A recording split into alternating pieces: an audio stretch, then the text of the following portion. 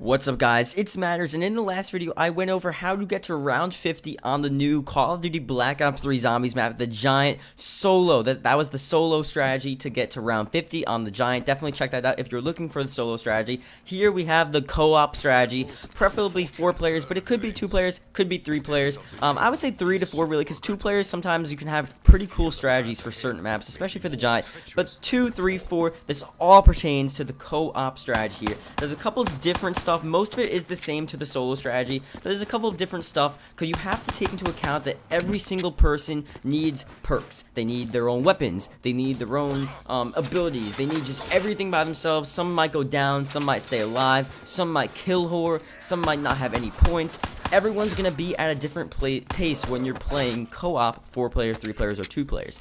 Now obviously 4 players would be the hardest because you need to spread it out more evenly. So basically you're gonna get to usually a late start when you're playing co-op. So if you want to get to a high round, especially round 50 and above, you need to be on the same page. You need to set up a plan, and you need to really have a good, I guess, attack to really go in there and figure out what you're doing, how to kill the zombies, where to go, what to actually get, and to regulate what you're buying. You can't have one kid getting a ton of mystery boxes. You can't have one kid getting nothing. It needs to work, okay?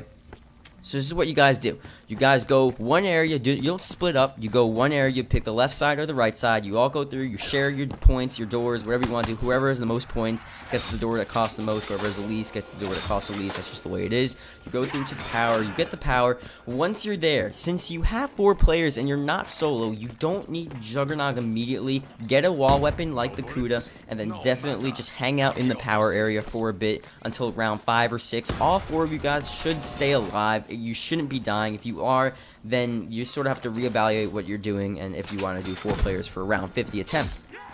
Now, once you get the wall weapon, you're staying alive. You need to get Jug before round 10. You can get it a bit later. Solo, you usually need it earlier because of the fact that you're just by yourself. You need Jug, and no one can revive you. So Jug, definitely for co-op. You can get it a bit later. You're going to have to anyway, because by the time everyone gets their own amount of points, no one's going to have Jug at the same time that early anyway. So by the time everyone gets points, they'll have Jug before or at round 10. So everyone needs to have Jug by round 10. If they don't, then you just can't do that. And you have to make sure you're not getting down as well. There's no reason like everyone should be getting down. If you're all getting down, then you're just not going to get to round 50. You guys should know your skill. You guys should know what you're doing. This is a serious video. It's a serious thing. Round 50, it's a crazy thing, especially for 4 players.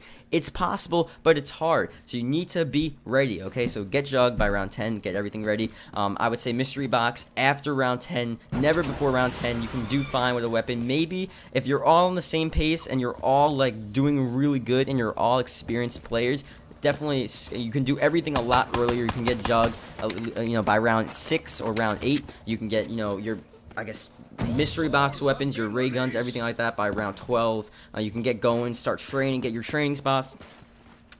And you can just get everything ready a lot sooner because of the fact that you guys are experienced. Now, for 4 players, it's pretty weird because there's not a lot of training spots. There's only like 3 training spots on the Giant, on Deriz also, but you can make it into 4.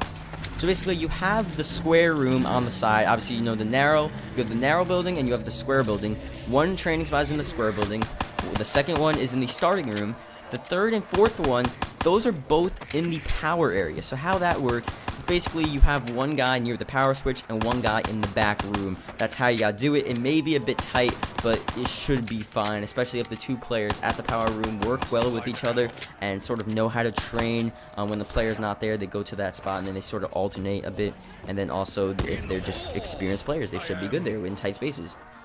And if you're doing that, you can keep your setup, and then you should be set. There's nothing really else you have to do. Pack-a-punch will just come as you guys increasingly get points. Don't pack-a-punch unless you really need to. Make sure you always have Jug. Make sure you have everything set up, and then just keep on going until there. And that's really it. So like I said, 2 people at the power area, 1 in the back building, 1 near the switch. You got 1 in the starting room, and then 1 in the square building. And, like I said in the other video, wonder weapons, do the ray gun, do an LMG. The wonder waffle is not good right now. Like I said, said, I'm still going to do a video on that later today. We'll talk about that. We'll have to see how that's going to work. Hopefully they patch it, but I guess by the time they patch it, you should be good with it.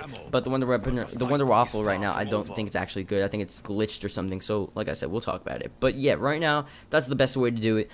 If you guys can't get to round 50, you can still use this strategy for any other round below it. Obviously, if a round 50 strategy is going to work, it'll work for round 30, 40, 20, anything 10 if you never got up to round 10, but you know, it's basically everything up to round 50. After round 50, it gets hectic as hell. It's crazy. You gotta have some crazy strategy after round 50, but at least up to round 50 and a little bit above, you should be good. I'm not gonna say you should be good because it's really hard, but it should be possible. So yeah, like the video if you enjoyed, subscribe for more, and yeah, tell me guys what you think. I'll probably be doing Shadows of Evil next later today or tomorrow, so you know, tell me guys what you think about that, and I'll see you guys later.